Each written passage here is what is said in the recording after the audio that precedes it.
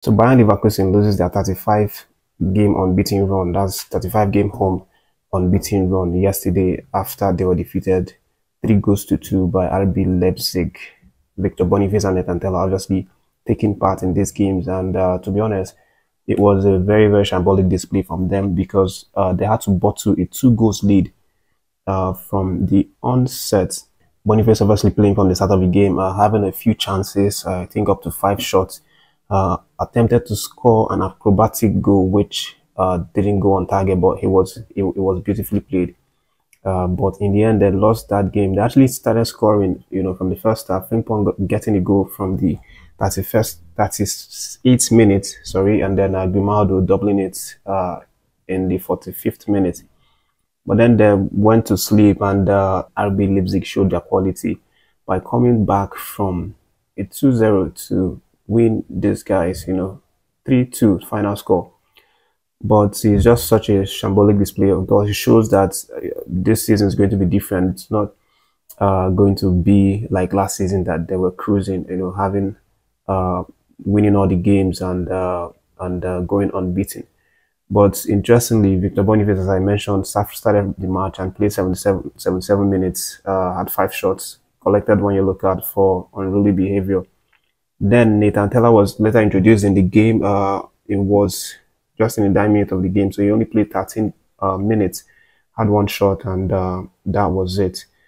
These guys will hope to come back stronger next week after this performance that they won't particularly be proud of, because it's hard to be proud of a performance when you're actually leading by 2 goals, and then in the end you collect extra 3 to lose the game.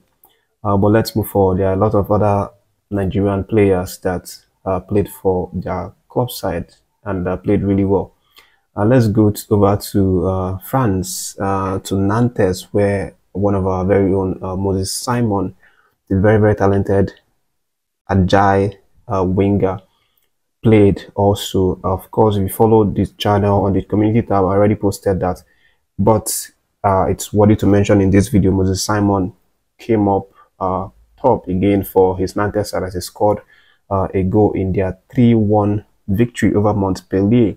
And this is now his consecutive goals in about just 3 games this season, after he had a tough summer, staying out due to injury. But the man is back and really fired up, and it just gives me joy because I know that we have games coming up and these guys are really performing at the top level, getting goals for their club side. So it just fills me with excitement and some really high expectations for them when they come to play for Nigerian Super Eagles. And still on that game, we actually had one of our brothers as well playing on the opposite side, as from Montpellier, Akko Adams. He also was very impressive in that game. He actually got their consolation goal. At the time he got the goal, it wasn't a consolation goal because then Nantes were winning through a goal from Ablin in the 24th minute, and then Akko Adams scored in the 30th minute, bringing the game to parity. So it was like on level ground for these two teams, but that wasn't enough to motivate this side, as they went to sleep again and they collected extra 2 goals. First from Moses Simon doubling it to 2-1, and then Mohamed scoring in the 85th minute. But in general, Akko Adams showed his quality in this game. Played for 90 minutes, got 1 goal, actually getting 1 shot, scoring just from that 1 chance that he got. And then moving over to the EPL, to the home of Leicester City, we also saw the likes of Wilfred Ndidi playing an important role for their defeat against Aston Villa. They actually were beaten 2-1 in that game. But Wilfred Ndidi tried his best. He got the assist for their only goal, scored by Bonamate. And that new sign of Aston Villa, Onana, continues to impress, scoring goals, for fun, for this Aston Villa side. But Ndidi shows his quality, shows why he gets the nod to start, every game for Leicester City. Actually, playing for 89 minutes before he was subbed in the 9 minutes of the game. And then, as I mentioned, he got 1 assist for this match. But again, that's not all of it. We have lots of players who actually played very well. Also, Gift Orban is what you mentioned here, he's been on fire of late for his Lyon side. If Orban is showing that he still has a future with this Lyon side and is fighting uh, every day, putting in effort to show that he can still be a great football player for this club side. And the man showed this in their most recent game against Strasbourg. That was played on Friday night after he helped Lyon come from behind to defeat Strasbourg 4-3 in a very, very energetic match. Interestingly, Orban didn't start this game. He was actually introduced from the bench. At that point, Lyon were actually losing, but the man came in and then provided some really good spirits, really good motivations for this Lyon side. Scoring 2 goals, in a number of minutes from 2 shots, actually, which is very impressive, and then had 1 yellow card for unruly behavior. Played a total of 31 minutes for this game. And this goes to show that Gift Orban is serious of business. Of course, we know how his hits suffered, recently in this club because he's not really been able to settle down as much as he wanted to.